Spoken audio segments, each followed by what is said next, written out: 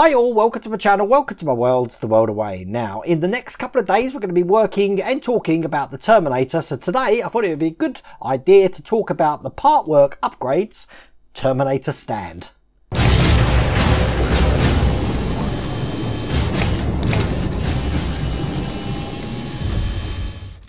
Now, you've heard of Partwork's upgrade before. I'm going to put the link down here for you so you can actually go and see what they've got on the website. We have used them in the past for things like the little clamp there that will enable us to put the wand to the Proton pack on the Ecto 1 build. Also, a lot of fixes for the Terminator to stop some of those wobbles. One of them I haven't even installed yet, which I'm hopefully going to be doing shortly, which stops the wobble in the wrist area here. But go over to Partwork upgrades. They've got a plethora of things there, from the Rossi build to the Ecto 1 to the Terminator. I mean, they've just got loads there. Go and have a check. But today, something that we really could have done with from pretty much part one of the Terminator is the Terminator stand. Now, before I actually get into it and show you what the stand's all about, you can only use this stand when you've done the thoracic cage area of your Terminator model, which I believe is part 40. So once you've done part 40, you'll be able to use this. Now, obviously, you can only see the bottom of the stand and the legs here because it is so big. So what I'm going to do is I'm going to get my phone out and I'll be talking on my phone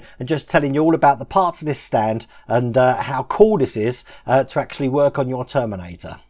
So this stand actually comes in 8 pieces. The first piece, this big section here, is the biggest slab of metal you've ever known. It's really weighty as well. It provides loads of weight for that.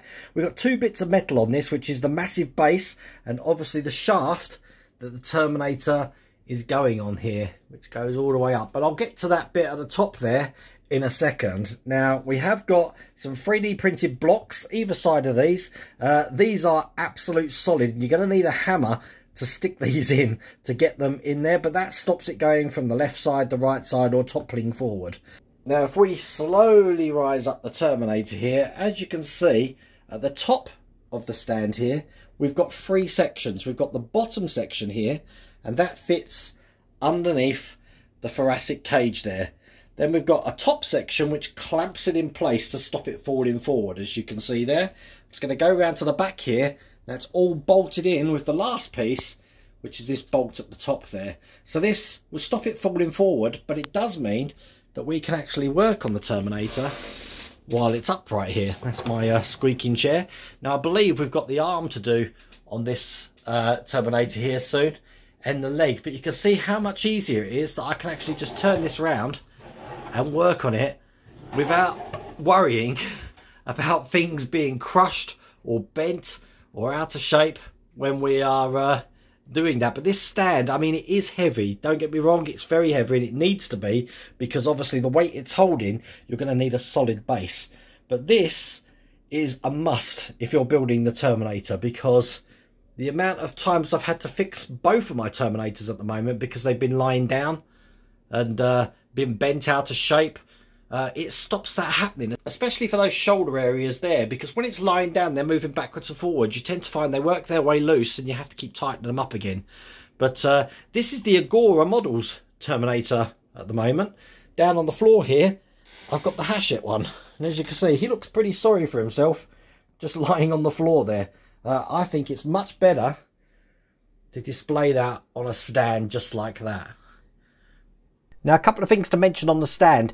This stand can only be used while you've got the thoracic cage and while the thoracic cage is open. When it gets to the source where we're actually putting the chest plate over, we're not going to be able to use the top of the stand. But Ian over at Partworks Upgrade is working on that. Also, the design of the feet that you just saw there, that may change in the future. But these are absolutely perfect at the moment, just to make it a bit more ergonomical, I suppose, to how this is actually holding the Terminator in place. Then the last thing is, at the moment, this is on an advanced order basis, so you won't be able to get these completely straight away, but obviously contact Partwork Upgrades. It should be on the site as well, give you an idea of the lead time when you can expect this for yourself. But I just wanted to share that with you because I think if you are building the Terminator, this is a must, and it will just keep it in pristine condition until that time that we actually do get to fit it to a more permanent stand.